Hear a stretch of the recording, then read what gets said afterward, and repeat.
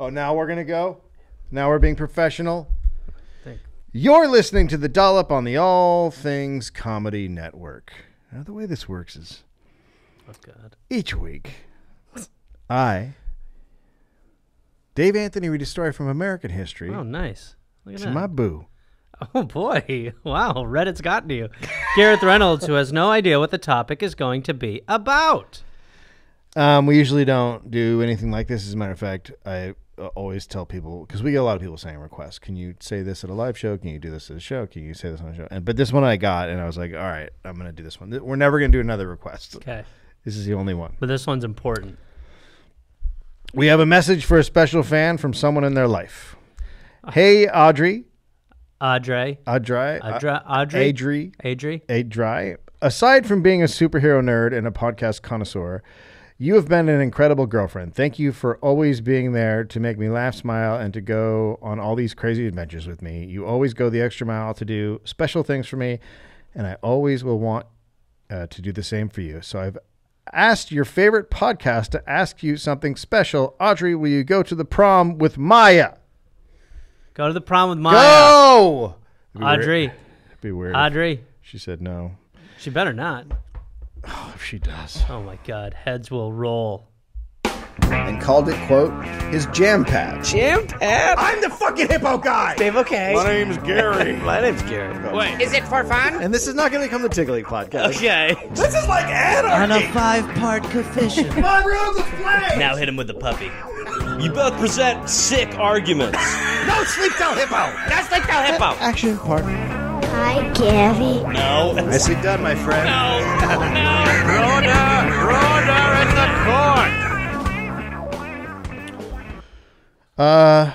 That's us, the Dollop. That's right. That's a on pretty the All good... Things. And if you would like to watch this podcast, you can go to the All Things Comedy YouTube page and just have a finger around.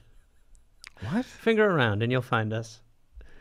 Don't Have a finger. don't ever say I that. will be going on a big tour this summer. In June, the 6th through the 8th, I will be at Good Nights Comedy Club in Raleigh, North Carolina. I'll be at the Vermont Comedy Club in Burlington, Vermont. The 13th through the 15th of June, the 20th through the 22nd of June, I'll be at the Comedy Attic in Bloomington, Indiana. Sorry. Dave, shut up. I'll be at Comedy Off Broadway in Lexington, Kentucky, the 27th through the 29th of June. I'll be at Laughs Boston, the 19th and the 20th in July. August dates, 9th through the 11th, I'll be at the Improv in Denver, Colorado. I'll be at the Fremont Abbey in Seattle, Washington, just the evening of the 17th. And then Comedy on State Street in Madison, Wisconsin. I will be recording an album, and I'll be there that whole weekend from the 22nd to the 24th. So great. Yeah, but It's so great. You're hamming it I up. love it. No, I love it. it's I love just what's a going lot of on. fake laughter and Gareth, Squarespace. Squarespace is where we keep all of our Secrets hidden. our web of lies things. and secrets. Squarespace is, of course, a website company you can build your beautiful website on. We have our Dollop sources on Squarespace. You have your personal webpage on Squarespace, and I have my personal webpage on Squarespace. So clearly, we like it. I personally chose it because I like the templates. Super easy to use. Yeah, it's a good company. Get a website already, assholes. Yeah, well, that's not cool. Oh. Squarespace, beautiful templates, like I said, created by world-class designers. Powerful e-commerce functionality, lets you sell anything online. Anything? Anything. Within legal. That's okay. A new way to buy domains and choose from over 200 extensions, built-in search engine optimization, free and secure hosting, 24/7, award-winning support. I'm telling you, Squarespace, it's the way to go. So head over to squarespace.com for a free trial. And when you're ready to launch... For free child? Head over to squarespace.com for a free trial. And when you're ready... to launch, use the offer code Dollop to save 10% off your first purchase of a website or domain. That's squarespace.com. Enter code Dollop. Boom. You like that? I love it, baby. You're my good boy. I'm a good baby. You're I want this free child, though. We're also brought to you by Stamps.com. No one really has time to go to the post office. You're busy? You got to go through traffic. There's parking. And there's also the taking line your- at the post office, which is full of misfits. No, you can't say that. Oh, damn it. Shit. No one really has time to go to the post office. You're busy. Who's got time for all that traffic, parking, lugging your mail, and pack? Why? Just have the post office. And if you guy go in there, come to it's you. fine. It's fine. Yeah. It's Sheila. She works there. She's nice. I miss her because now I do stamps.com. Right. Stamps.com brings all the amazing services of the U.S. Postal Service right to your computer, whether you're a small office sending invoices, an online seller shipping out products, or even a warehouse sending thousands of packages a day. Stamps.com can handle it all with ease. With Stamps.com, you get 5 cents off every first-class stamp and up to 40% off priority mail. Not to mention, it's a fraction of the cost of those expensive postage meters. Stamps.com is a no-brainer, saving you time and money. It's no wonder over 700,000 small businesses already use Stamps.com. I do when I mail out all the business from the podcast. Sure. And it's saved me tons of time, and it's super easy, and I love it. And I'm happy. yeah, and we're all happy. I'm happy. So right now, our listeners get a special offer that includes a 4-week trial plus free postage and a digital scale without any long-term commitment. Just go to Stamps.com, click on the microphone at the top of the homepage, and type in Dollop. That's Stamps.com. Enter Dollop.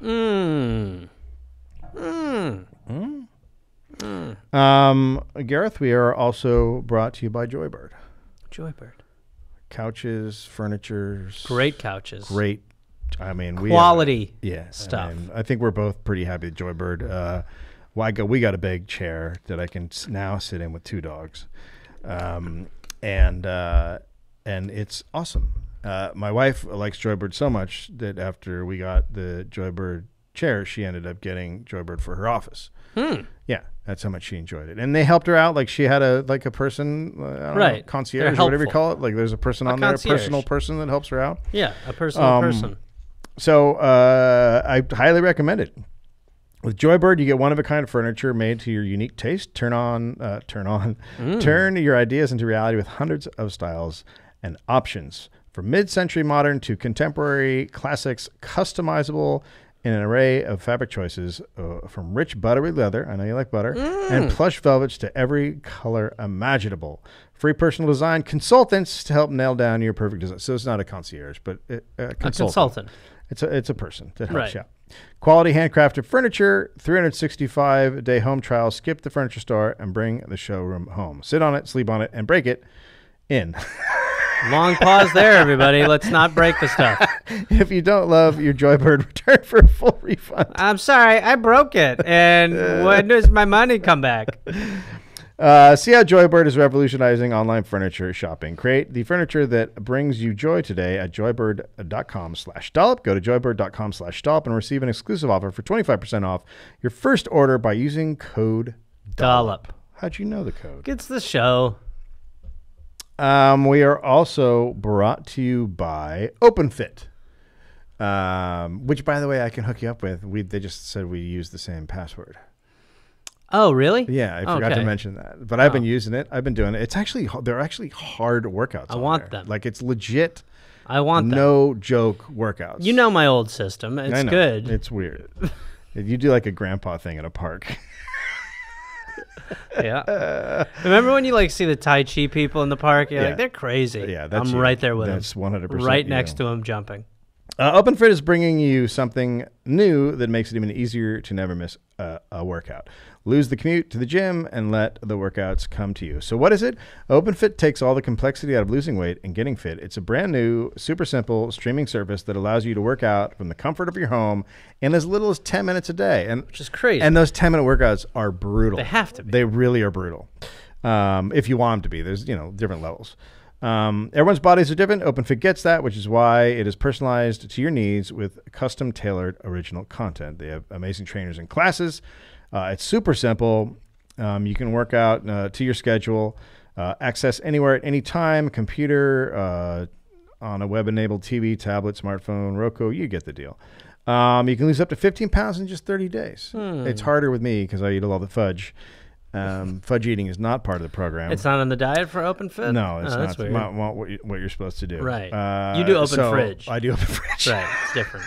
But I've been doing open fit, and I have been losing weight, and it is like I said, it's a legit workout. There's tons of different workouts on there, and it's really good. Open fit has changed the way I work out. With our code Dollop, you can join me on a fitness journey personalized just for you. Again, use our code Dollop and start using Open Fit for your journey to a healthier life. Right now, during the Open Fit 30-day challenge, our listeners get a special extended 30-day free trial membership to Open Fit, where you can lose up to 15 pounds in 30 days when you text Dollop to 303030. You will get full access to Open Fit, all the workouts and nutrition information, totally free. Again, just text Dollop to 303030. 303030. 30, 30, 30? 30, 30, 30, 30. How many 30s? 3. Okay. It's different. Standard message and data rates may apply. Oh.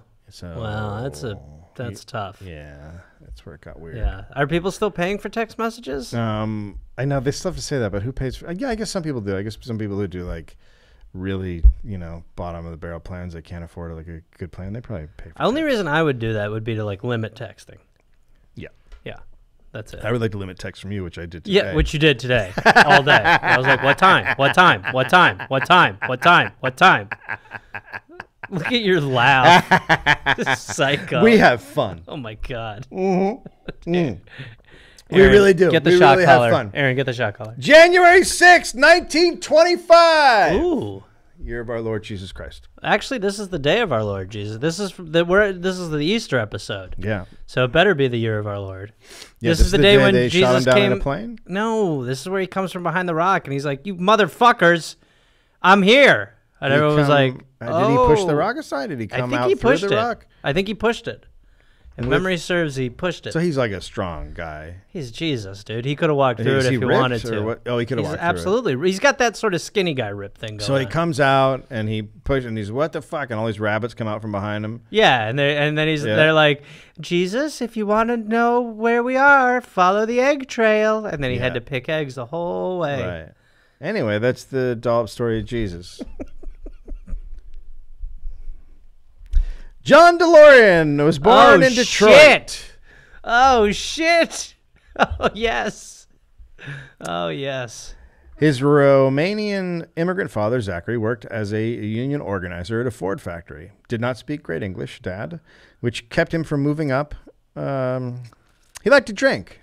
John DeLorean's father liked the sauce. Okay. And getting into bar fights. Okay, well, and that's occasionally synonymous. Punching his wife. Oh, well, not super light and fun any longer. No, but took a dark turn. Dark turn. Catherine was a Hungarian immigrant who worked for GE, and when Zachary got violent, she would leave with the kids. Okay. She started taking them for a long time. More than once, she stayed a year in California with her sister. Wow. So that's a long... At that point, it feels like it's over. Yeah, pretty much. Right. She finally divorced Zachary in 1942. He moved into a boarding house and became a drug addict, and John never saw his father again. Okay, so he has a fun little ending. Yeah, he had a great... Yeah. He had a great... He yeah, browns and then blacks out. Yeah, good run. Right. That's cool. John grew up lower middle class during the Depression. He got into an elite public school, Cass Technical High School. Cass Tech. It was basically a feeder into the three big automakers. Okay. He seemed set, right? That's everyone was trying to get into it. Like if you got in, then you're going to make money at the factory. Like you're killing it. And those are jobs that'll never go overseas. That's right. That's right. But he also played the saxophone in the school jazz band. Ooh. And that's what he decided he would be, a musician. Sure. So he got into Cass Tech, and then he was like, I'm here for jazz. I like the sax. I'm here for make 'em ups. I just feel it, man. It's in me. Sure. Jazz is in me. Yeah, okay. After Cass, he got a music scholarship to Lawrence Institute of Technology. And then he was like, I want to make microwaves. That's what I want to do. Before he could graduate, he was drafted in 1943. Okay. He came back 3 years later. Family was not doing well, so he took different jobs to help them out. Okay. He finally finished his undergraduate degree and got a job as an insurance salesman. Interesting. He said he did this to learn how to talk to people better. Okay. which, that's why you do that. Sure, for sure. Or you can just talk to people. But also, yeah, but also you could just sell them insurance and That's really right. know how to be a natural conversationalist. John got into a postgraduate facility called the Chrysler Institute of Engineering. Okay. So the way What was their focus? they focus on Ford cars. Okay, interesting. Yeah, it's weird. I had a feeling. The name was weird. It Yeah, was it's a bad of name. Yeah. So the way that worked is you would work and get an education at the same time. Okay. So you're basically getting a master's while you are working. Right. So and you're making bank. So, wow. So make a like lot a of money. paid internship while you're going to school. Yeah. Could you imagine paying an intern? It's hard to imagine paying kids in college anything for their, Yeah. Yeah. work. John got a master's in automotive engineering. Okay. And then he went to school at night while he's working at the factory, he's going to school at night, gets an MBA from the University of Michigan. Okay. So that was while he's at Chrysler. He's not at Chrysler long before he takes a job at Packard in research and development. Okay. So he was at Chrysler for like a year after going through the school and doing all the business. It's 1953 now. He's making the equivalent of $130,000 today. Somewhat, he's like 20. Yeah, he's super young. Okay, Yeah. that's cool. He lived with his mom until he married Elizabeth Higgins in 1954. Okay. So he's living at home making $130,000. It's a great move. Yeah. Great move. Yeah. John was then lured away by GM. GM offered him his choice of a job in any of GM's divisions. So they were just like, whatever you want. You may have a job in any of our divisions. How many divisions do 5. they have? Okay. But still. It's a good amount, but it's not like I know, 1,000. But usually they're like, we have a job available. Right. Well, now it's like, Now it's just like, no. here, you eat bolts. Are you in? Yes. All right. Stop crying. Stop crying.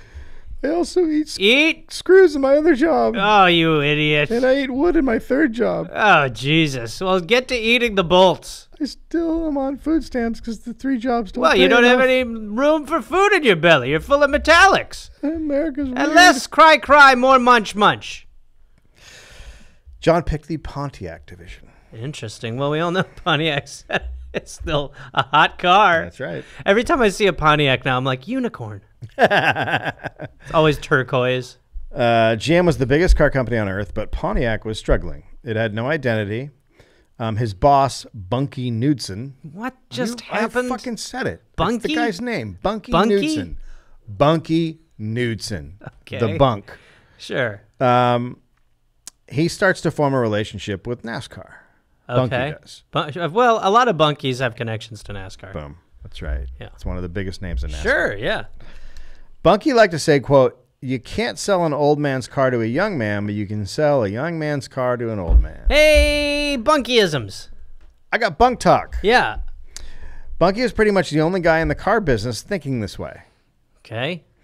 No one was thinking about selling cars to young people. Cars were big and they drove smooth, and Detroit guys could not imagine why anyone would want anything different. Right. So, right, they're just those big boats that just fucking feel like you're riding on glass. Right. This was known as the Detroit Mind. Okay. It became known as the Detroit Mind. John became successful at Pontiac. In 1961, Bunky became general manager at Chevrolet. And at 36, John became division chief engineer at Pontiac. Okay.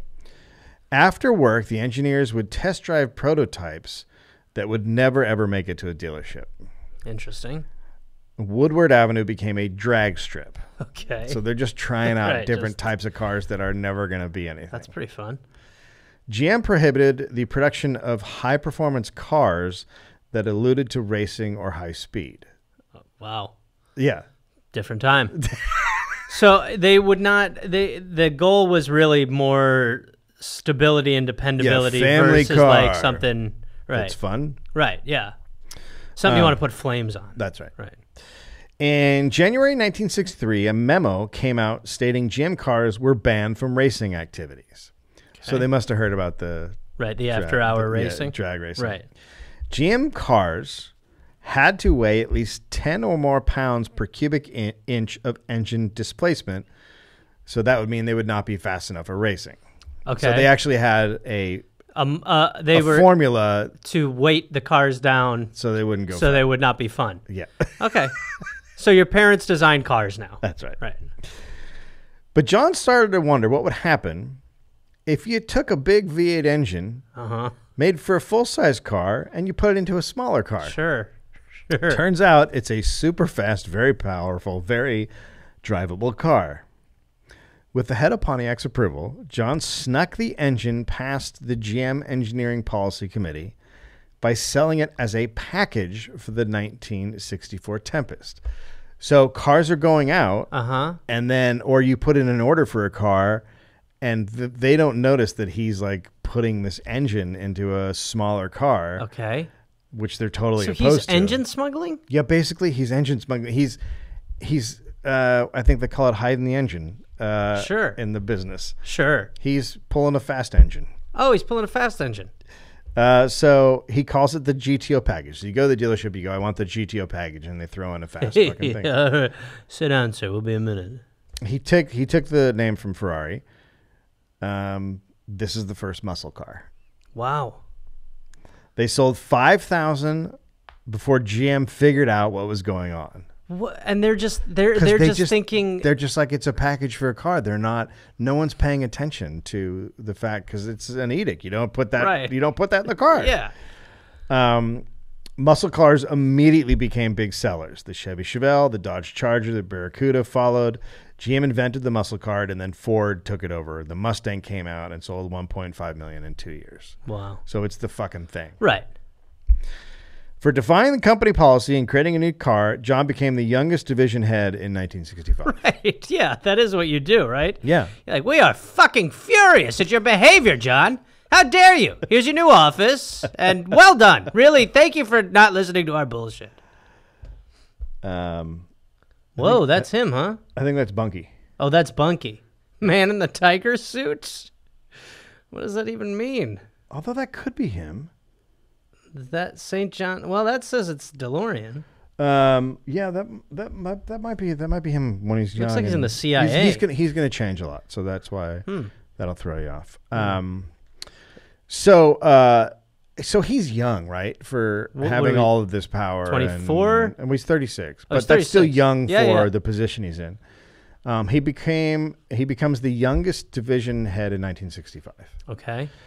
There was a lot of fighting between division heads at GM, and it didn't help that the young guy who broke the rules was now an equal to the older guys who paid their dues. Oh, they just you can see how, hated my it. God. The guys who just want the car to drive slowly down the road, and then this fucker comes along, blows everything out of the water. Well, here we go. What does DeLorean have for us? Now he's an equal. Pontiac pushed GM limits on advertising. One campaign they came up with was to embrace tigers.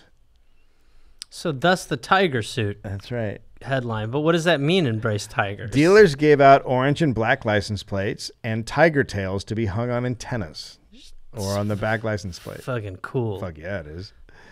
The first GTO commercial in 1965 featured a tiger jumping out from under a hood. Yeah. By the way, not a great gig for the tiger actor. Okay, not an actor, actual tiger, and then to make this commercial, you have to get the tiger in the hood and close the hood. Right. Fun. So to do that, they ended up using 40 pounds of raw meat in the commercial. Wow, that'll get me in a car. So they throw 40 pounds of meat in, and the tiger's like, all right, I'll do your goddamn commercial. I think they just That's the problem with animals. They don't know they're filming these No, things. they have no idea. Yeah, He they're didn't just sign like, a this release. is torture. I love the meat, though. Until you get 40 pounds of meat involved. Pontiac won the Motor Trend Car of the Year award. Next, the ad team had a GTO jumping a small gully in an ad, and the other A goalie? a gully. A gully. Different. A goalie is very different. It's, weirder. So now the other heads of the GM divisions are furious because they're showing like a fucking daredevil shit. Yeah. And then John was told to find a more responsible way to sell the car. The GM chairman Besides said, tigers and gully leaps? well, the GM chairman said no more tiger comparisons because it's too aggressive. Right. 3 years of tiger promotions were dead. They started calling the GTO the Great One in ads. Okay. So back then, So now they get Wayne Gretzky. now they got Wayne Gretzky. So now back then, Detroit car executives are celebrities Wow. because it's the biggest company going. Right. And then if you get that position, you're a super powerful guy, Sure. and you're just known. Yeah. Yeah, sure. And Just John- like now. Yeah, exactly. Yeah, where they don't we wanna- all know we can all name the GM heads. Oh, yeah, yeah. Nobody wants to put their heads on pikes. Well, Oh, John's a big celebrity. He's a young guy. He invented the muscle car. he has access to 40 pounds of meat. 40 He's a pounds of meat. gully rebel. That's right. Goalable. Magazines write articles about him. He became known as the exec who understood youth. Right. He gets the kids. He gets them. And he remade himself in that image. He quit smoking, lost weight, grew out his sideburns, dyed his hair black, wore turtlenecks, bell bottoms, and a peace symbol on a necklace. Okay, so he's a costume shop. Well, GM is a very conservative place. So that's not him. That's a picture of somebody else. Okay. GM is a very conservative place. Oh, So wow. it's weird that he is doing that. That's him not, Yeah, he not looks- dressed. This is more what we're looking at. What is, and there he is just doing some chest Well, this is something from a magazine. workouts. Oh. Wow. Okay, so he's just on a bench with a couple of dumbbells, That's it. working the pecs, Without a shirt on. no shirt. So GM's a very conservative corporation. Everyone wears a suit, and then there's And then this you've guy. got this guy who's just doing pec work. When John was out of the office, he had his shirt unbuttoned down to the middle of his torso.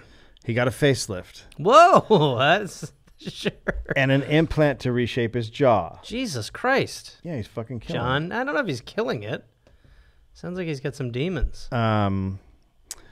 Yeah. Well, this might be a midlife crisis situation also. Okay. He told Fortune magazine he had reconstructive surgery after going through a windshield in a car wreck.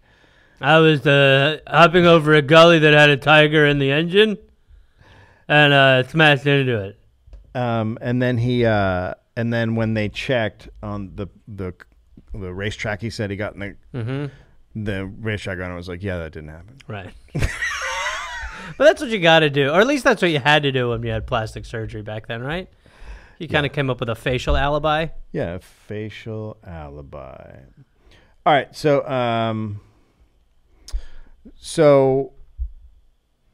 he's reporters would come to his home. Like he would just invite reporters in.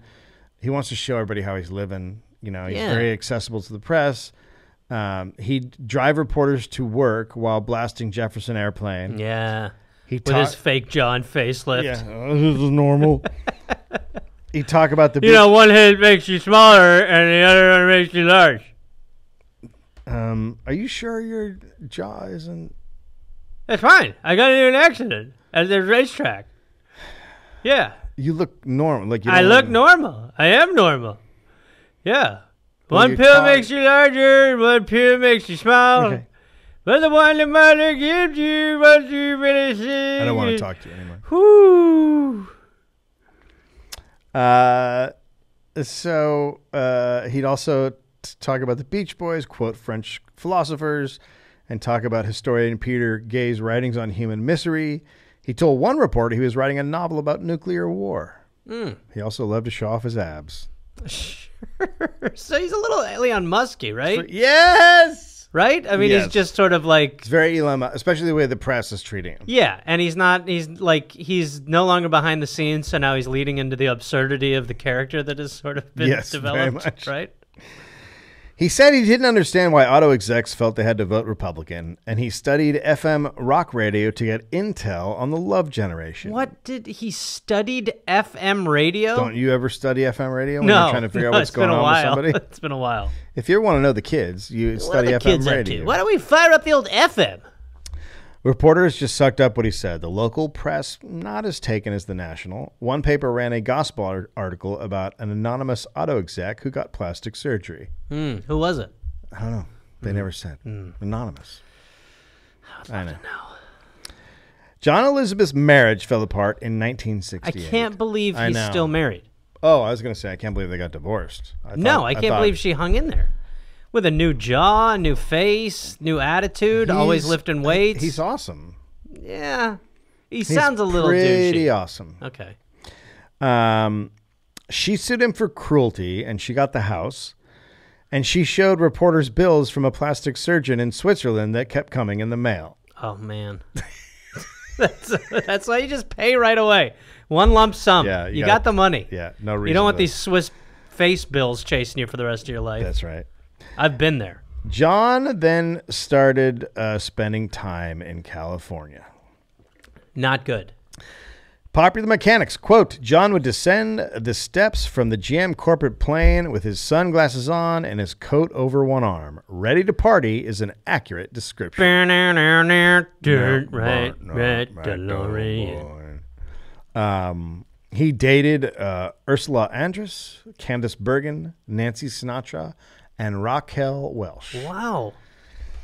Jesus. Raquel Welch is fairly attractive. Raquel Welch is an attractive person. So is Candice Bergen. And the others I'm not familiar with. Really?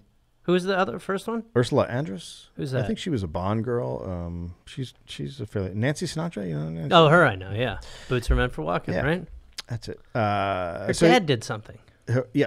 Yeah. So he's hanging out with big stars at executive members only nightclubs. This is so Elon Musk. This is so GM. Classic GM. Yeah. Some weeks he flew out to California on a Thursday and would head back to Detroit on a Tuesday. It's a pretty good sketch. One time he tossed a junior exec lipstick and said Nancy Sinatra wanted a Firebird that color and to do it in 4 days. Oh, boy. So he's getting a little... Losing the plot a little? Losing the plot at the office a touch?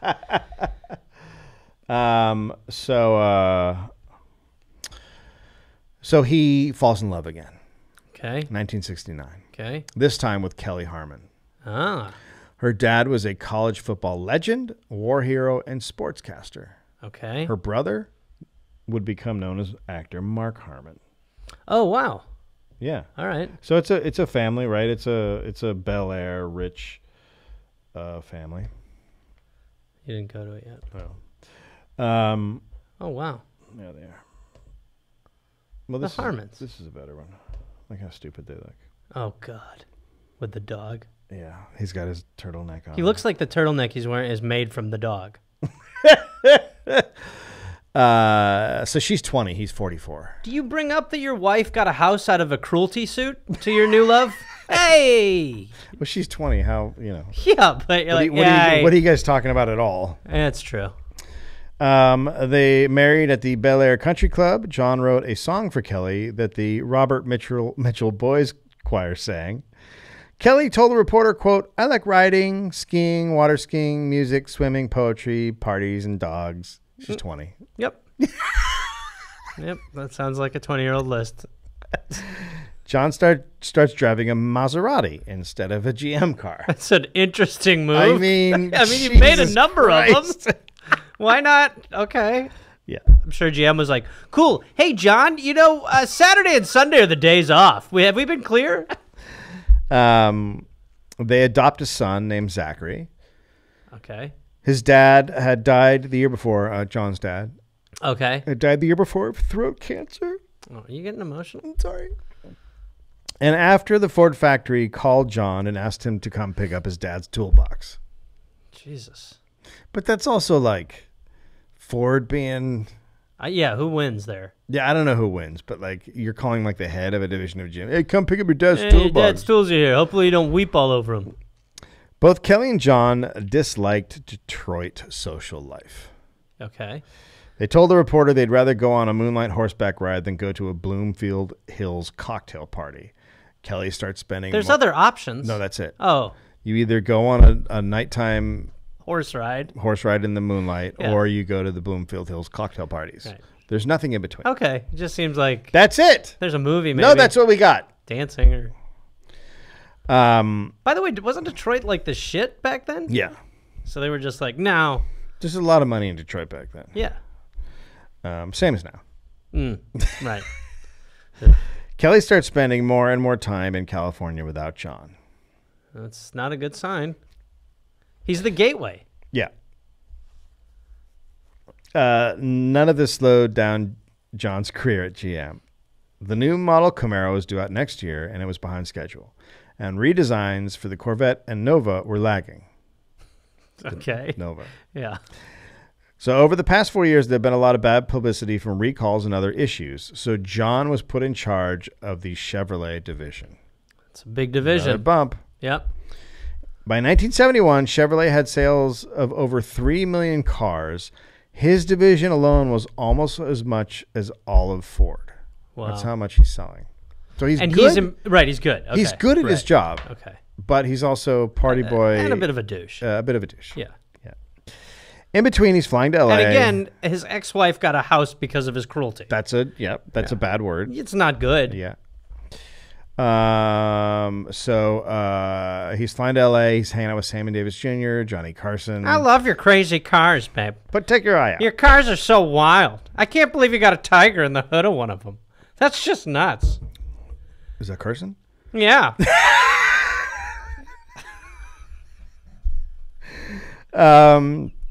He started looking for more ways to make money. He bought a piece of the San Diego Chargers and a piece. I'm on charge of receivers. just a little bit, and the New York Yankees. Okay. He was put on boards of startups. Getting involved with other businesses really did not go over well at GM. He's supposed to only care about He's GM. like a one-man Shark Tank. Like in GM world, they're like, this is all you would ever want By to the way, work at GM. He's killing it. He is killing it. So you would think that would be true. He's making shitloads of money. Right. He's very successful. Yeah. But it's He's not still enough. he wants more. Kelly and John split in 1972. Saw this one coming. I did not. You wrote it. A magazine photographer came to his house and took pictures of John wandering around his estate Hold on, let me get my dumbbells. wearing nothing but jeans. Hot. I mean, let me get my dumbbells. Yeah. So he's kind of making the divorce. Did he marry Kelly? Yeah, they were married. Oh, okay. Remember he sang her a song. And he had Oh, the I didn't voice know for that her? was. I thought that was just like date 6 shit. No, that was the marriage. It's a big closer. But he's like taking the divorce and making it into a publicity thing, like for him. Like, oh, I'm sad. I'm walking around without my Shirt on. I can't even face my shirts anymore. What do? I got nothing. Just these jeans and a dream. just the jeans And a dream. Oh boy. I couldn't. Yeah, I looked for him earlier, but I couldn't find any pictures of him just shirtless in jeans. We've still got that dumbbell one. So he's sad, obviously. Sure. John won custody of Zachary. His friends in Hollywood treated him to a weekend in Malibu with 3 sex workers who looked like Kelly. That's a friend. That's nice. Friends. That's nice. That's what nice. friends to do. get 3 Kellys 3 Kelly, yeah. for a weekend for the guy. Yeah. That's sweet. It's that's great. That's friends. It's called being a nice guy. Yeah, some friends would probably just want to be emotionally supportive, but no. then, Or if you can fuck get a 3 girl. doppelgangers Yeah. who will bang you. That's right. Doppelbangers. Yeah. Then Go with you it. do that. Go That's with it. classic GM Yeah. stuff. That's in the handbook. Yeah, for sure. I'm sure they're happy to hear that. Yeah. Hey, John, it's Wednesday. Where you been? Sorry, I was banging 3 almost Kellys all weekend. Anyway, what new car do I need to put a tiger in? A friend, quote, he said it was the classiest thing anyone had ever done for him. So he doesn't know what classy is. That was his phrase, classy. Classy. He also said no one in Detroit had enough class to do something like that. Nobody in Detroit is as There's- classy as you guys. There's no way anybody in Detroit is going to buy me an escort that looks exactly like my wife. That's 'cause just classy Detroit behavior. Fucking That's sucks. just classy. Detroit would never do that. They're not classy. They don't get it. That same year, John was on a plane when he saw model and actress Christine Ferrar in Vogue magazine. Okay. He tore the 5-page spread out and put it in his briefcase. So if you're sitting next to him, you're like, oh, he's going to murder her. Oh, he's going to murder that model for sure. So, quote, I felt a bit sheepish like a teenager with a crush on a movie star. Yeah, you're a fucking weirdo putting pictures in your pants. Well, briefcase, but Oh. I my briefcase is normally in my pocket. I'm sorry, I'm thinking of a wallet. This is classic me. so she's 22, he's 48. But he's like, this is the hot girl for me. Mm-hmm. Normal. It's normal stuff. Yeah. Well, by the way, that's He's got- now how dating apps are essentially. So He's ahead of his time. He's got a crush, 48-year-old guy with a crush on a 22-year-old who he's taken. And by the way, it's not like you rip out one picture, sure, you can get away with saying it's the perfume or something. You rip out 5, you are a psychopath. You remember her. Oh, yeah. What do I know her from? She did some movies, but you probably just know her from her modeling. Like I know her from her Max Factor. That's right. So John is now promoted again. He is now exec. Czar of cars.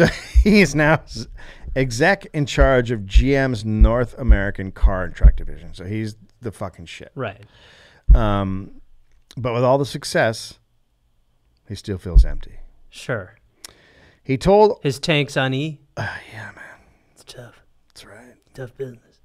He told author Gail Sheehy, quote, "Here I was spending my life bending the fenders a little differently to try and convince the public they were going to get a new and dramatically different product." I'm sorry. Does he have car block? He has. Is that what we're like? Car he's painting malaise? this. Yeah, right. But he's painting this as like he's got some sort like. It's not block. He's saying like he doesn't feel. Yeah, but I'm not creatively stimulated anymore. That's I'm right. just bending fenders. That's just pulling one over on the public again. What gross excess. It was ridiculous. I thought there's got to be more to life than this. Am I doing the thing God would have me do here on earth? Excuse me, John, is it true you ripped out 5 pictures of a woman on a plane? God wanted me to do that. Okie dokie. God wants me to jerk off when I'm back in the hotel. John, you're on mic. I know. Well, we're going to end the interview with you. I'm going to take off my shirt. Keep it on, you asshole. God Jesus. Damn it. These jeans are tight, are they not? Yeah, no, they're too tight for sure. Tight like a V8 engine in a Tempest. You know You're what I'm an talking idiot. about? Where's the door? Fellow There's no GM, door. Fellow GM execs did not like John. Yeah. He talked too much in interviews. The way he dressed was unprofessional. He made no friends at GM during his rise. One of his bosses at GM warned him now that he had made it to the executive floor. So this move put him on the power So now you've got the floor. guys like, all right. Literally, it's the 14th floor. He made it on the power floor. Right. So this exec warns him now that he's there, he should, quote, disappear into the wallpaper. Fucking play it cool, man. You made it. You made it. You're on the 14th floor, You're on Johnny the floor. boy. Play it cool. Go live in the wall. John was to give a speech at a GM conference about quality control and how it affects GM's bottom line. Okay. Days before the conference, the speech was leaked to the Detroit News. Papers across the country ran the story. The New York Times headline was, quote, GM warns its executives to improve auto quality. John, so it makes it sound like he's talking shit about the quality of the... yeah. Right. John screamed that he had been double-crossed, so a GM hired a private investigator to look into it and into John. Oh, boy, I think you're biting off more than you could chew here, right? Yep. Is this, you've asked for too much? I want to know who did it. Well, we're going to investigate the company and you. You know what? Let's call this all up. We don't need to do this. We don't need to do this. I'm just a guy. We were good. I'm a guy. It's just a speech. I'm a guy. I'm going to take my shirt off. I'm going to lose the shirt for sure. That's the first order of business. Is the shirt is coming off. In September 1972, John finally met the girl he had selected out of Vogue magazine like it was a menu. He met Christine at a Gucci show. But she was dating another rich guy, it turns out. Someone had ripped her magazine clippings out a little too quickly. That's right. Luckily, that rich guy died when he crashed his plane near Santa Barbara. Boom! John waited a month or so, then asked Christine to lunch. For sure. You got to give that time period. And it's also a month and a lunch. Yeah. Suave. Very You don't want to do a 2-week and dinner. Dinner. Fuck no. You do a month and a lunch. You look like a crazy person. You look if like a do psychopath. Yeah. Hide your psychosis. That's right. You do a month and a lunch. John said he, quote, wanted Christine for Christmas. So he's now the devil? Is that fair? The PI delivered his 19-page report on John in early 1973. Hey, so GM's pretty fine. John's a psychopath. John's fucking crazy. John's crazy. John, put your shirt on. I can't. I don't have any. It contained, quote, certain allegations about John's personal life. Okay. And it said the person probably responsible for leaking his speech to the press Was John. was John Yeah, DeLorean. of course. GM announces John's resignation in April 1973. The company never said a word about why he left. Even to this day, they've never said why he left. His bonuses were paid. He was put in charge of a nonprofit GM ran. That way he could keep some salary. Okay. And given a Cadillac dealership in Florida. Okay. 3 weeks after being let go, John married Christine. Jesus. Oh, sorry. Yeah. There you go. Sorry, was I being too... Tappy? Our fans don't care about the sound. Since GM never said anything about why he left, John was able to control the story. Okay. He became the guy who fired GM Oh, yeah. Right. and walked away from a $600... That's how it works. Yeah. Employees fire the business. All the time. Right. He was the guy who walked away from a $650,000 job. Because he wanted to move to Florida. Yeah, with his fucking new yeah. magazine wife. And his CADs. He went on the lecture circuit and wrote opinion pieces. He was the car business guy and took the old guard to task for their refusal to change. Sure.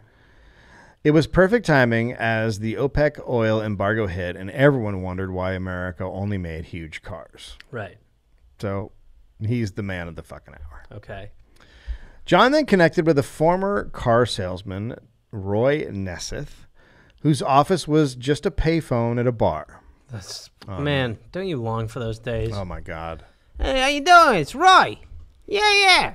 Oh, yeah, I'll get it. Hold on. It's not for me. Hello, Roy's car business. Yeah, it's also a bar. Okay, yeah. No, we're open till midnight. All right. Hello, Roy here, car business. He's getting a lot of calls. They're not another for him. That's the beauty of this man. Okay, yeah, we got a bunch of potato chips for sale behind the bar, $1 each. Yeah, I'm also a car guy. Roy's car business.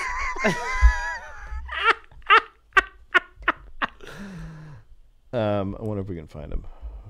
What's his name? Roy Nesseth. Yep. Oh, Roy. Oh, whoa. Which one is he? Is he all of them? Oh, there it is. Huh. Yeah, there he is. Yeah, he looks He looks like a like shifty a guy. motherfucker. Yeah, he looks like a guy who answers a phone at a bar like it's his. So they team up. They start working on deals together. Okay. A car dealer let John buy into his dealership, and then he watched as John and Roy just ran up huge debts against the business. The dealer ended up walking away from his own business. These guys fired GM. Bullshit. The dealer, quote, DeLorean uses mystique to put the deal together, and then he puts the rape in. The guy is a demon underneath. I tried to tell people, but I gave up talking because nobody would listen. I mean, giving up talking is frustrating. So that sounds like what the mob does. They come into a business, then they load it with debt, and Or they a take all the president. money out. Or a president. Yeah. That's correct. You're talking about Carter? Clinton.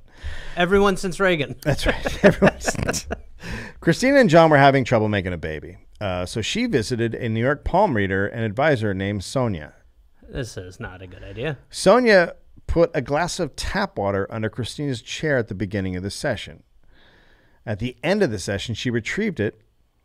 It was full of blood. What just happened? Blood What? glass. She put a glass of, sorry, this Glass of tap water. put a glass, it doesn't matter if it's from the tap, but Well, she it put it makes a under her difference. chair. Under the chair. And then when she was done with her session, the Went, tap water pull that was blood. blood. Okay, so You can see. You can see. it sounds like Detroit's water. Is it from Detroit? No, Oh. but you can see what's going on. Yes. She's basically a doctor.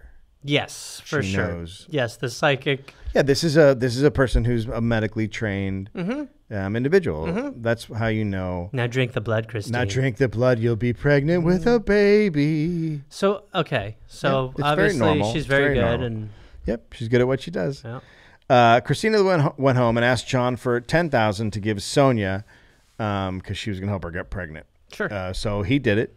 Great. And by the way, I'll let you know if any of this sounds crazy. You got it. Okay. And Christina, sure enough, got pregnant. Sure. Yeah. Right. Great. Yeah. After they had a daughter, John started seeing Sonia privately. Oh, boy. What's wrong? I feel like he's, being John. So burning people was a pattern with Roy and John. There were others, like an investor in Phoenix, a rancher in Idaho. So they're just kind of sucking money out of people. Right. While doing all this, John planned his big return to the automobile business. The chief stylist of the Lamborghini drew him up plans for the DMC 12. It looked like nothing else out there. A rear-engine car with wing doors and a stainless steel body. It still is the car that if you see it, I am like, oh my God, look at it. You still can't believe its existence. Yeah, totally. It's like if cocaine made a car. That's right. Yeah. He also wanted to golf. Not a lot of people know that actually what happened was he put a glass of water under his chair, and when he got up, there was a DeLorean. That's right. The DMC. And blood. And blood. And a ton of blood. A lot of blood. So much blood. He was also adamant that golf clubs would fit in the trunk. Great. So, got a really good car designer. He told his designers. But the engine's in the back? Yeah, rear engine, like a Porsche. Right. All right. He told his designers, quote, "This car is aimed at a particular section of the market. Me! The horny bachelor who's made it." Oh, God. Yeah. Jesus Christ. Fuck yeah, baby. Ugh. Starting a new car company, very difficult. No independent car maker had taken on GM and survived since the 1920s. Okay. So no bank would give him money because it's just a crazy idea. Okay. In September 1978, DeLorean Research got $12.5 million from investors. Okay. People like Sammy Davis Jr., I'm in, babe. singer Roy Clark, Hey, who am I? and and the chairman of Pan Am Airlines. Bully! Come for the impressions, stay for the confusion. The money was moved through Swiss banks and a company. Always not shady. and then a company based in Panama. Perfect. The two best. The best way to do it. Go offshore. Two best places for money. Get the Bahamas involved already. The money was supposed to go to Lotus Cars, who are now helping design the DeLorean, but only 137,000 made it. It's a lot that didn't. No one notices at the time that the money's disappeared. Because really, who's keeping track of it? Investors just gave money, they wouldn't know. Right. So John turns to governments to try to build a factory. Okay. In 1978, he signed an agreement to build a factory on an old Air Force base in Puerto Rico. Okay. And the island celebrated because this is a big fucking deal Sure. to get a car company to build a factory. Sure.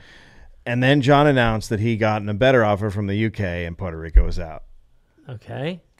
Instead, he would build his car factory in Northern Ireland in Dunmurry, just outside of Belfast. Okay.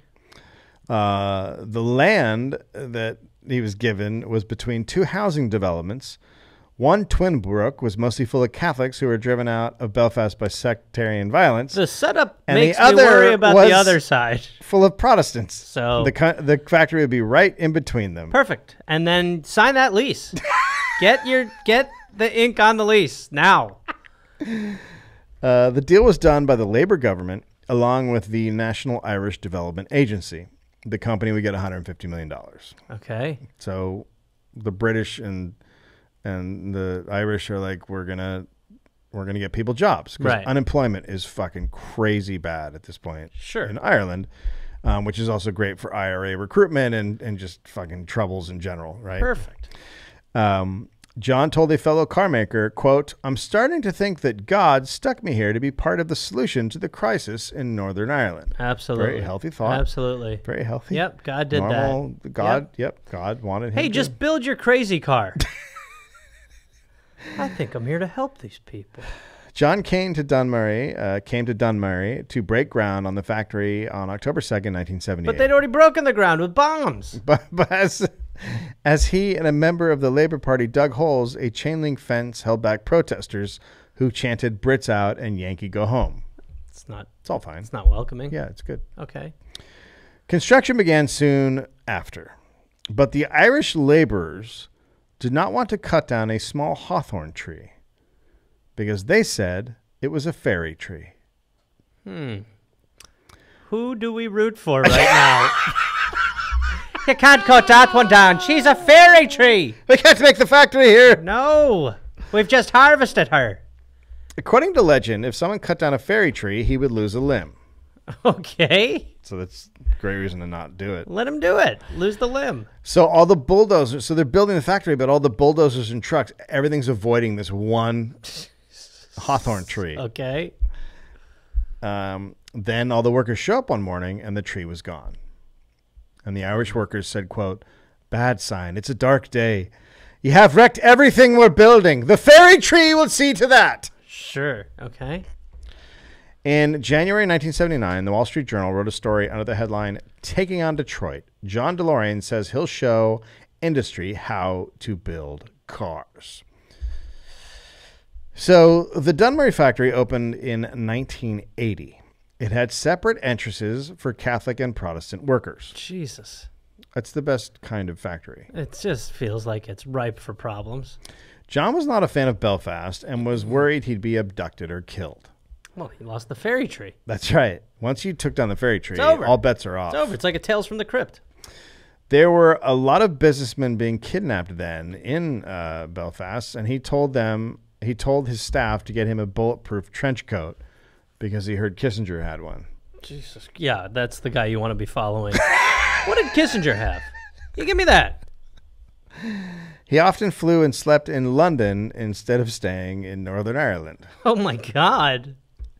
The company rented 2 floors in a Park Avenue building in New York. John's office had a view of Central Park.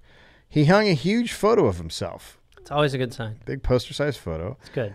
He's shirtless in jeans, Oh, what a douche. Jesus Christ. sitting on a rock with his son, Ah, looking at the ocean. It's just jump like- in it. It sounded like the photographer just captured him naturally with his son. Sure, yeah. All right. John took $78,000 from the company to move his family to New York from Okay. Detroit.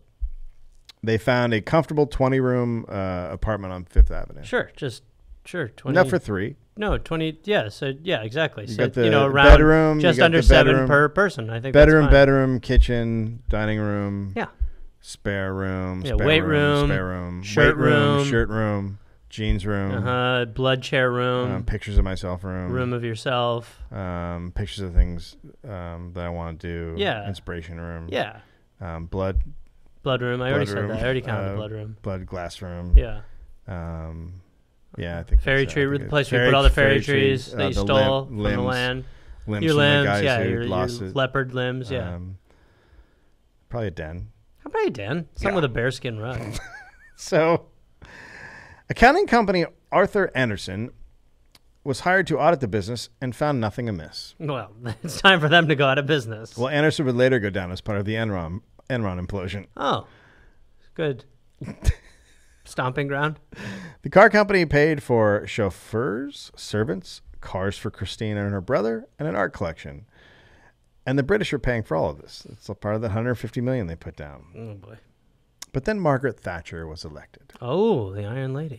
Thatcher had no interest in helping the working man and absolutely no interest in helping Belfast. Right. John hired a... No, I'm a bit of a bitch. Oh, hi. Hello. Hi, how are you? Yes. We've never had you on the podcast before. Well, I'm but- like Reagan the lady. Yeah, I hate Yes. you. I hate everything about you. I hate you.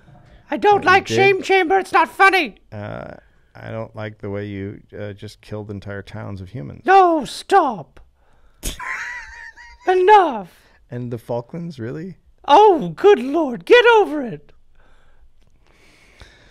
John hired a British secretary to try to smooth things over with the government. So he hires someone who's Hey, I heard one of you. familiar with the processes of Hey, sweetheart, do politics. me a favor. Don't get me a shirt. Hey, it's me, Johnny D.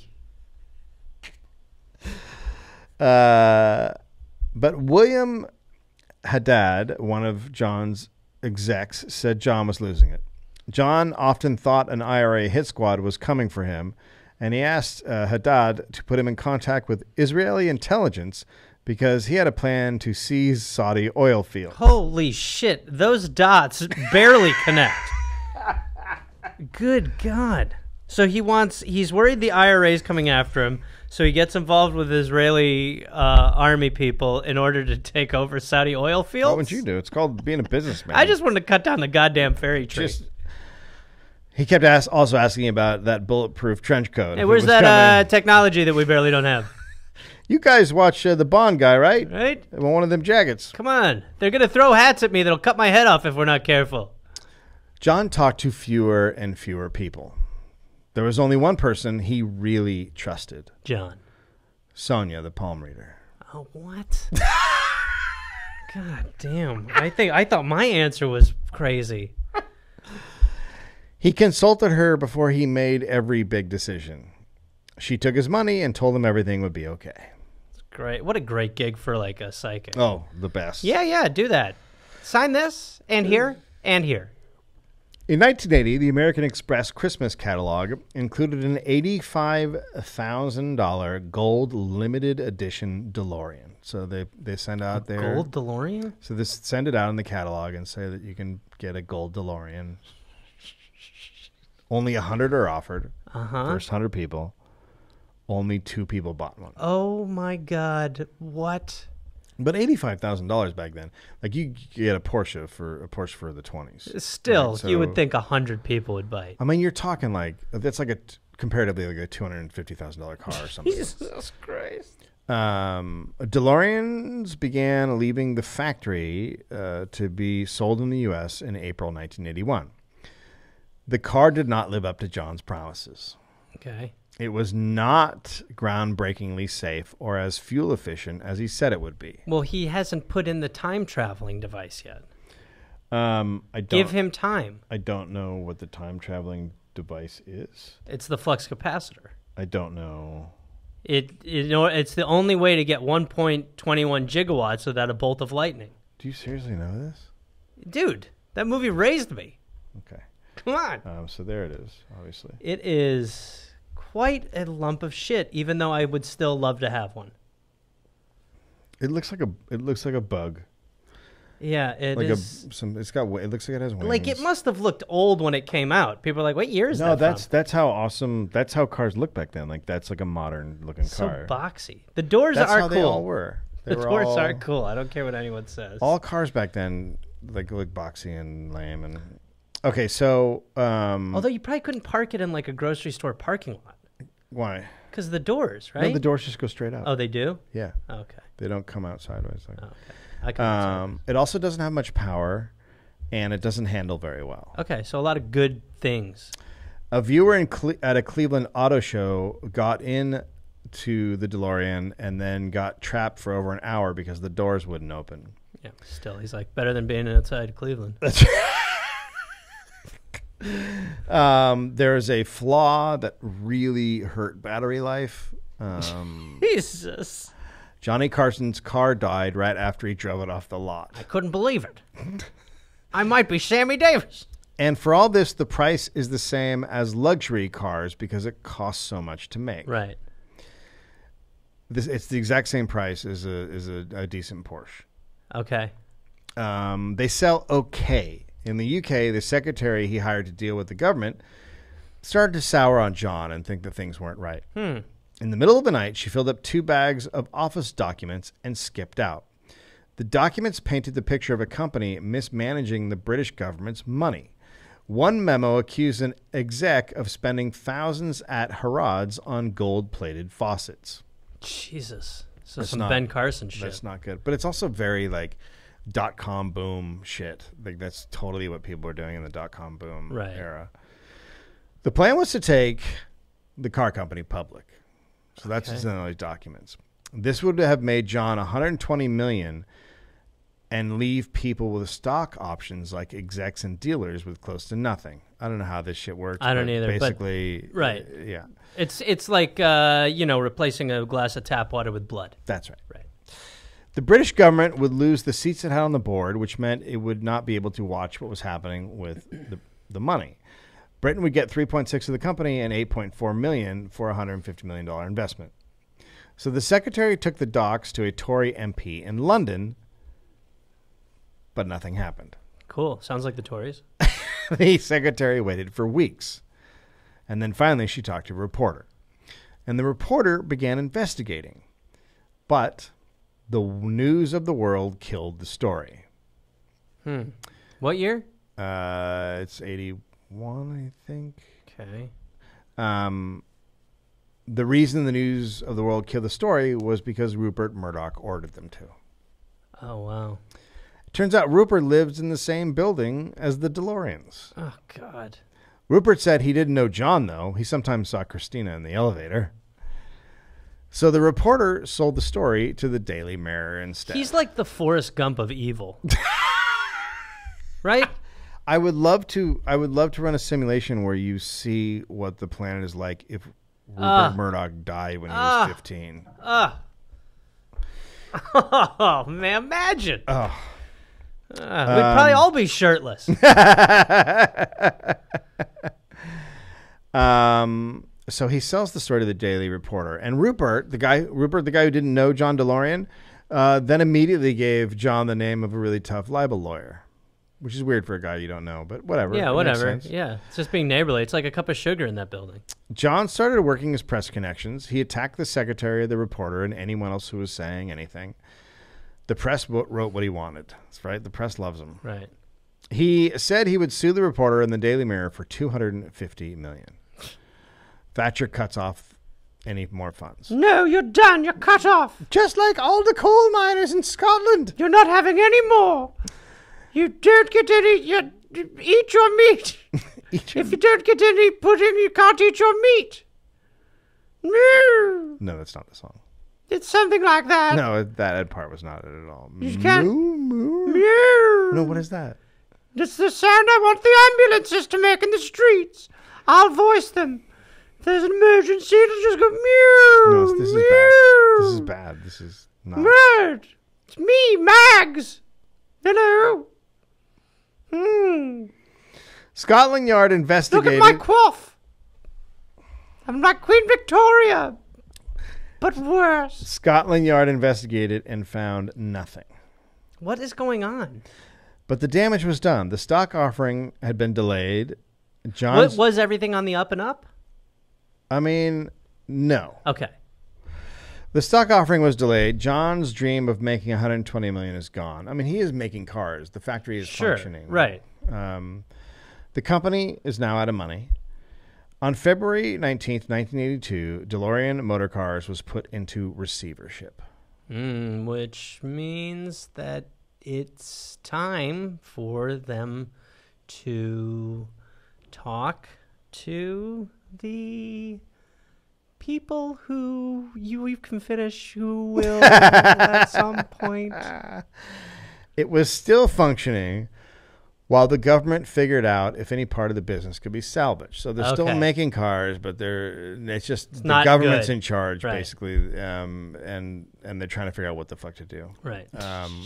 The government brought in an expert whose nickname was The Undertaker. Oh, good. Good. John talked to the New York Times and said he was, quote, delighted by the news. We came out largely unscathed. The government has the problem, and we have the fun end of the business. I trust The Undertaker. John said it was going to wipe $130 million off the company books.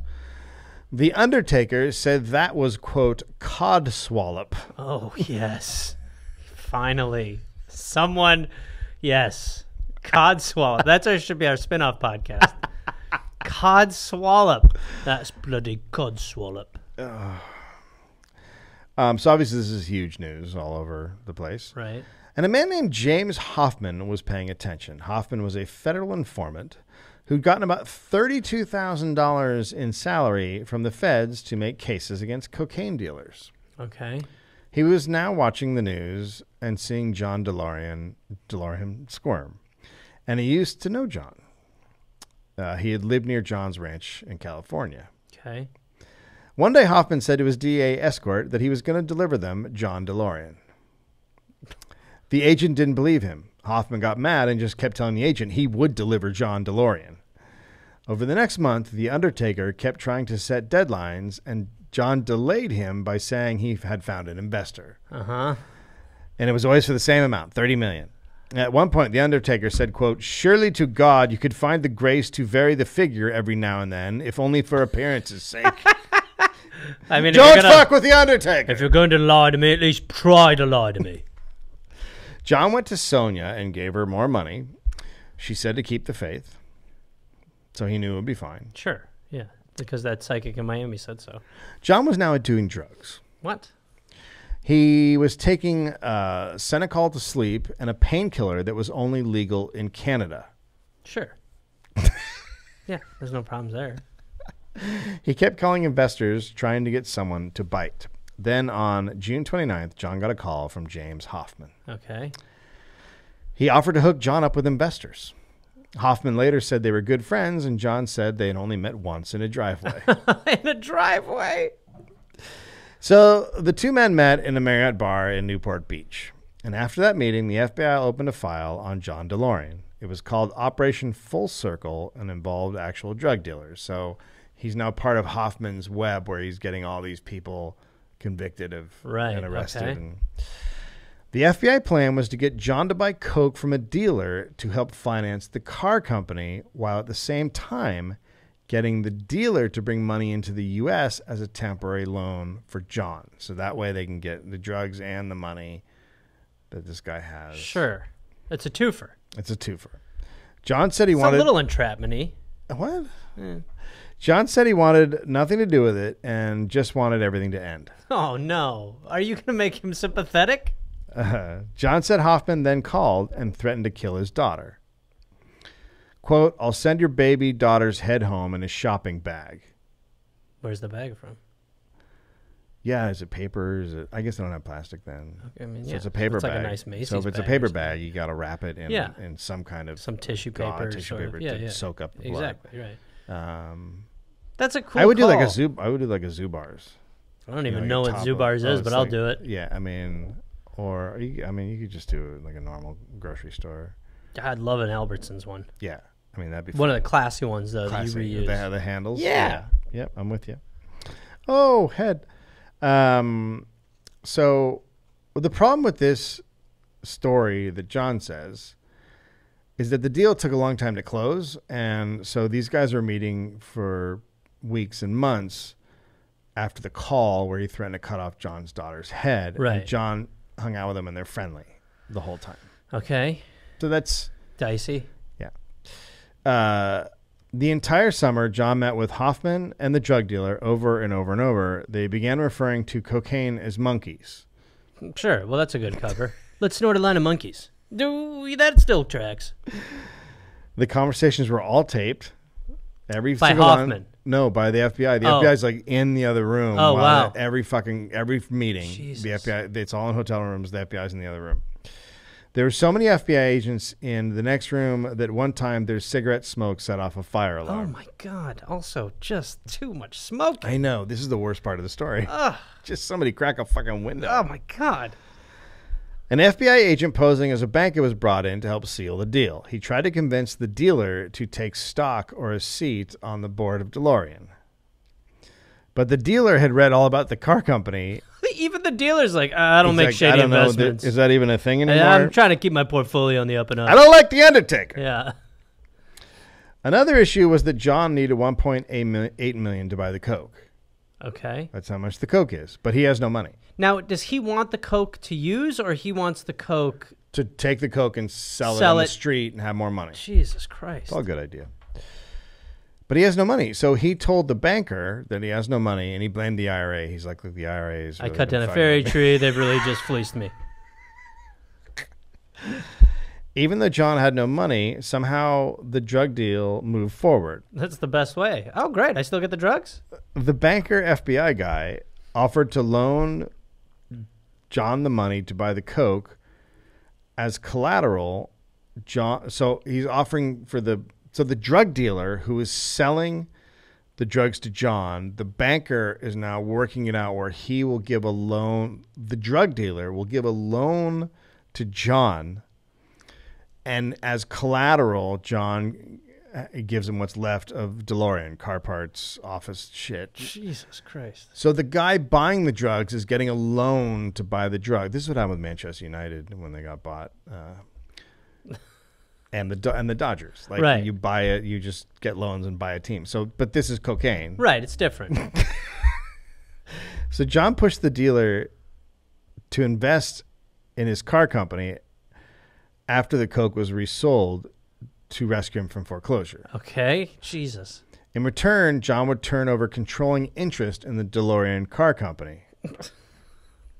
What? Somehow everyone agreed. What?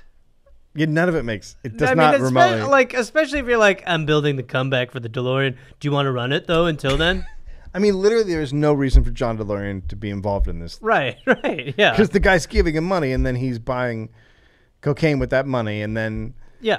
He's gonna Walter White a comeback of DeLorean. So it did not dawn on John that he had really nothing to offer anyone in the deal. But I made it. But John was not handing over the DeLorean Motor Cars Unlimited. Instead, he was giving up a dormant shell company with no value that was controlled by British receivers. John told the receivers money was coming into the accounts. Okay. So the night before the deal, John wrote a letter to his lawyer and gave it to someone to open. Oh, by the way, the deal, he called them up and he said, okay, I'm ready to do the monkeys. Let's do monkeys. The night before the deal, John wrote a letter to his lawyer and gave it to someone to open if he died. Oh, wow. It started, quote, I'm going to L.A. tomorrow to accomplish a minor miracle. I will have induced organized crime to donate $10 million to reopen the Belfast plant, and when they figure it out, they cannot do anything about it. Okay. Except kill him. Sure. I don't know why that's not part of his equation, but Right. as John flew from New York to L.A., the deadline to deliver the money and save his company passed. So he's literally flying in the air when the deadline that the British have set comes and goes. Okay. And no money, that money he thought was coming, it did not come. Okay. So that's a stressful flight. So no money is deposited. Okay. He lands. He basically has nothing now. He doesn't know that, though, because it's 182. Right, He right, has yeah. no phone. He can't check No, his he's bank just got account. pockets full of hot women. Yeah, he has to go to his bank account. He can't because he's also with the two guys who's doing the deal. So they go to a hotel room on Century Boulevard. The banker takes out a suitcase of cocaine. Hoffman said it will make John at least $4.5 million after it's resold. John lifts up a bag of cocaine, laughs, and says, "It's better than gold." Is that for like the next Christmas DeLorean? They're just gonna make it out of it's cocaine. better than gold. It's made out of cocaine. 3 people bought it. Then an FBI agent walks in the room and says, "Hi, John." This is all on camera. He's arrested on 8 felonies, $5 million bail. While he's in jail, he finds God. Oh, Jesus.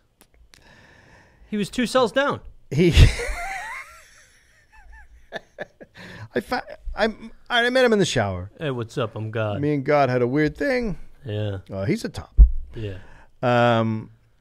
So he ends up selling assets to make bail, including his part of the New York Yankees. Okay. He spent that Christmas in Vail. Jail? Vail. Oh, interesting. Yeah. Different. The following summer, Christina and John were baptized in the pool behind his New Jersey mansion. Oh, my God. That's the best place in New Jersey to be baptized. In our pool. I mean, that fall, someone at one of his defense law firms leaked the surveillance tape of the bust to Larry Flint. Oh, shit. Jesus. There's a lot of names. There's a lot of players. So Larry Flint gave it to 60 Minutes. 60 Minutes aired it on October 23rd, 1983. So now everyone in the country sees John DeLorean buying cocaine, calling it gold. It's fucking devastating. But then because everyone saw, the trial was delayed because they didn't know how they could get a jury. Right. Larry Flint held a press conference at his mansion. Sure. He played a tape on a boombox and said it was Hoffman threatening to kill John's daughter. Oh, what? But the sound's very bad. Thankfully, Larry had transcripts of the conversation, which he hands out to the reporters. So then Flint gets called into court, and he refuses to tell the judge who made the tape or who gave it to him or to even turn over the tape. So the judge gives him a little time to think it over. Uh-huh. So when Flint comes back to court, he is dressed in a bulletproof vest, a military helmet, wearing a Purple Heart, and an American flag as a diaper. Oh, my God. What? How do I not know this part? What? Oh, my God. He had 10,000 in crumpled up bills to pay his contempt of court fine. Oh, my God. And then- American flag as a diaper is quite a statement. So the judge ordered Larry to go down the hall and count the money in a room and straighten it out. Okay. Later, an FBI agent went in and found Larry sleeping on the floor in the room. What is he, 6? Larry Flint ended up pleading guilty to wearing an unauthorized Purple Heart in exchange for dropping the charges of desecrating the flag. Oh, my God. What a compromise. All right. So we're going to have to plead on the flag diaper, but don't worry about the other charges. So do I get away with making a boom boom on the flag? Yeah, you are, in legal terms, you are going to be vindicated from your boom boom. Oh, thank you. So then Larry admits the tape is a forgery. Okay. John's trial started on March 5th, 1984. The defense said all the tapes were produced and choreographed to make John look guilty. They attacked Hoffman as a paid informant. Even the judge questioned Hoffman, and Hoffman admitted he would get a percentage of the value of the bust. If the judge is cross-examining It's you, not you good. are shady. The banker FBI agent admitted John was putting up no money for the cocaine. A DEA agent testified that Hoffman had made this all happen, and then he cried on the stand when it was revealed the government had ordered his mentor to testify and just try to discredit him. Wow. Christina sat behind John in support every day. Once the judge admonished her for mouthing swear words at witnesses. That's how you do it. That's how you do it in a courtroom. The defense's closing argument was so good it ended up in a book called Greatest Closing Arguments in Modern Law. Whoa. They found John not guilty. John shouted, quote, "Praise the Lord." Christina left John 3 weeks after the trial ended. Oh, my God. What? Jesus. So she was rooting for jail. She was like, go to jail. Yeah, go to Please jail. Go to Good jail. Lord, go to jail. The dealer in the hotel room with DeLorean flipped on everyone and helped take down Pablo Escobar and the Medellin cartel. Holy shit. A year later, John was indicted in Detroit on fraud and racketeering because of all that money that had disappeared from investors at the very beginning. Right. He was found not guilty on all 15 counts. In 1985, Back to the Future was made. The DeLorean appears in the movie as a car that can travel through time. The movie was incredibly successful, and so the car is now more associated with Christopher Lloyd and Michael J. Fox than John DeLorean. John declared bankruptcy in 1999. His New Jersey estate was bought by a group who then sold it to Donald Trump, who turned it into a golf course. His daughter, Ivanka, was married there. Oh, my God. John kept talking about making another car. He created a watch line called DeLorean Time. They were motion-powered and cost $3,495. Well, I mean, and you never see someone without one of those now. That's right. Imagine the world without the DeLorean Time. The motion-activated watch. Each purchase included getting on the waiting list for his new car. So, The watches were never manufactured. oh, John died soon after of a stroke on March 19th, 2005. He had been living in a New Jersey condo on Social Security for a decade. wow. GM declared bankruptcy in 2009. It was the fourth largest bankruptcy in U.S. history. In 2018, GM announced it was laying off or transferring 14,000 workers and 25% of executive staff. Holy shit. So that's a normal story. I mean, I really thought I knew some of that. I knew he got in trouble. I knew he made the DeLorean. Obviously, Everyone, I assumed, I assumed that he had gone to jail. yeah, I thought he'd gone to jail He didn't. It was because totally. he just falls off the map. It was totally obviously entrapment. I mean, yeah. So it's total. I mean, it's entrapment on like a few different levels. Yeah, it was a fucking disaster. The thing he probably did, reading through stuff, it sounds like he defrauded people and he got away with that. Yeah. Because a lot of that money, like he ended up buying like some sort of snow clearing company with like millions of it. Like shady as fuck Right. with like the movement of money. But he got away with it. Wow. That is a wild little tale you've got there, David. I have tons of wild little tales. Shut up. I'm a Don't wild be that tail. guy. They call me Wild Tail Guy down at the club. What club? The club were the history club. Yeah, you idiot. I am part of a history country club. Hey, we should mention we signed DeLoreans. Happy Easter! Yeah, we love you, Jesus.